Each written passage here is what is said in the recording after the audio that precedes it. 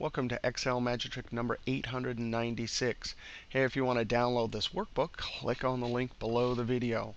Hey, in this video here, we have numbers in rows, and we want to conditionally format anytime the total sum of the row is greater than our hurdle of 45. We need it red. Otherwise, we need it green. Now, we also are not going to have a total column, so our formula or for conditional formatting is actually going to have to sum. But before we do that, let's just see what the total in each row is. All right, so I'll Control Enter and copy this down. All right, so it looks like 1, 2, 3, 4 need to get that red. Otherwise, it is green.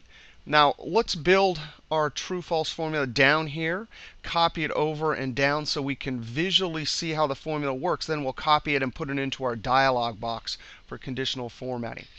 All right, let's just use this cell up here. I'm going to say the row sum, and I have to copy this over and down, and the entire row has to be locked on that. But when I copy it down, I4 needs to move to I5, so it gets the next total. So I'm going to hit the F4 key 3 times, 1, 2, 3. The column reference I is locked. That means as we go this way, it's locked on that I. But when I copy it down, the 4 will move to a 5. And I'm going to ask the question, is that greater than? Boom, our hurdle. F4, that's locked in all directions. Control Enter, copy it over and down. And so we can see as we copy this to the side that I4 is locked. But when we copy it down, boom, it goes to 5, 6, exactly what we want. We can also see the strings of trues, right? Exactly where we want them. Now, this is just for us as we're learning this. Now we're going to take this formula here.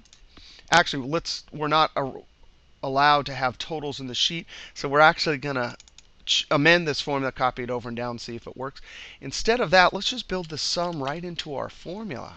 There's the row, and I'm going to lock it with the F4 key 1, 2, 3 times, and then close parentheses. Control Enter, copy it over and down. And so we should see the same pattern. The A to E is locked. But now when we copy it down, the A and the E is still locked, but the 4 went to 5. 6 went to 6. 6 went to 7. All right, so that formula's working just fine. We want to copy this formula in the upper left corner. In edit mode, Control C, highlight the entire range up here. That formula in the dialog box is going to be based on that cell, and in memory it'll copy it over and down. So with that active cell right there, I'm going to go to Home, New Rule, or the keyboard shortcut Alt-O-D.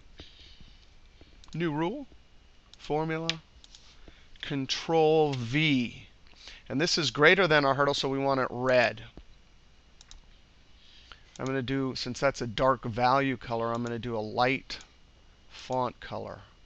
Click OK, click OK. Now we have two conditions, but guess what? We only need to have one formula, because we can then format this whatever green we want. And now, if we change, oh, let's also delete this. Delete. And we don't, those are just for us to learn. But look at that. Now, there are no totals. That is working. If I change this to 25, boom, it becomes red. If I change it back, Control Z, it is green.